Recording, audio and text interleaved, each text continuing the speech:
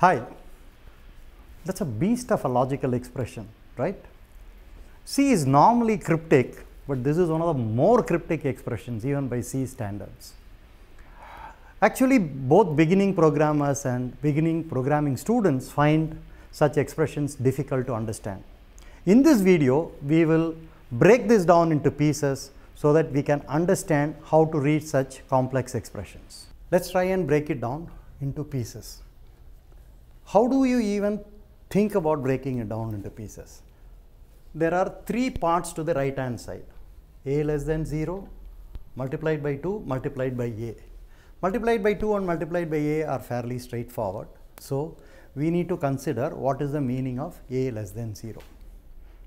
By the way, this is C code. So, A less than 0 while being a Boolean expression in C will and can take numeric values. So, there are two cases, A is positive or A is negative. Let us draw a table. For positive and negative values of A, what is A less than 0? If it is positive, A less than 0 is false, which translates to 0. If it is negative, A less than 0 is true, which translates to 1. So, what about the rest of the expression?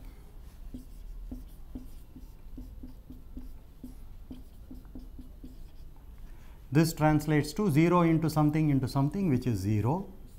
This translates to 1 into 2 into A, which is the same as 2A.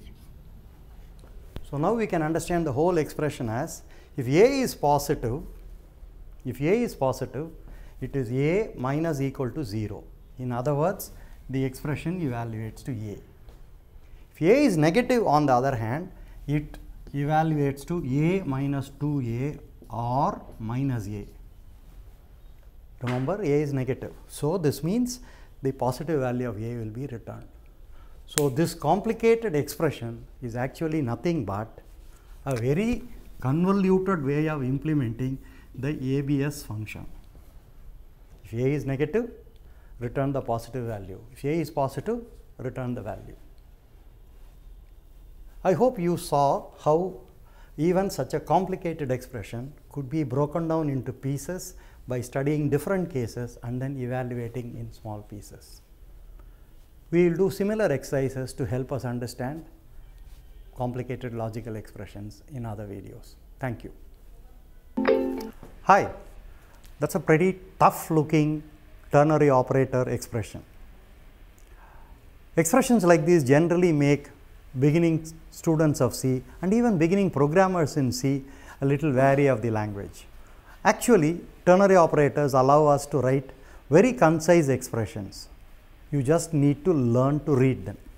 Just like advanced idioms in the English language make the language richer, experienced programmers use such idioms well. We have got a very easy way using cards again for you to understand searching easily. I have cards numbered from 10 to 95 with some missing with me.